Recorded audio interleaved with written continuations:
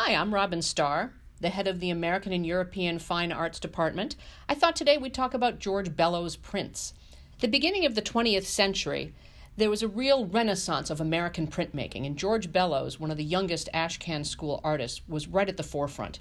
He began making lithographs in 1916, and his subjects were extremely broad.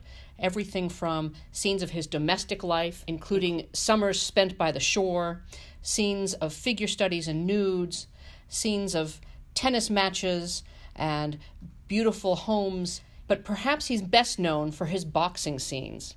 His boxing scenes are the most popular in the market currently, and they're varied. They're also intensely detailed.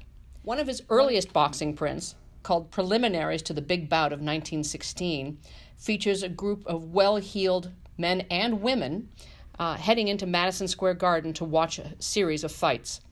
It's one of the few boxing prints where women are even present, and in fact, in the center of the composition, one of the main figures, a female, stares out at us to draw us into the scene.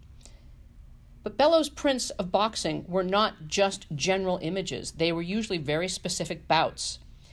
His print Between Rounds features boxer Jimmy Nolan, who's collapsed onto his stool between rounds. And meanwhile, in the background, Tornado Black looks on at the exhausted Jimmy Nolan. Jimmy had previously lost a fight to Black, and shortly thereafter, the story goes, he had also lost his wife to Black.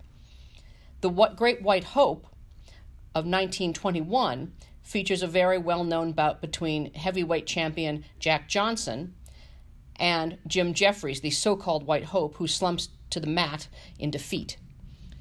The subject matters of Bellows' prints are widely varied, and it's one of the many aspects that makes them exciting.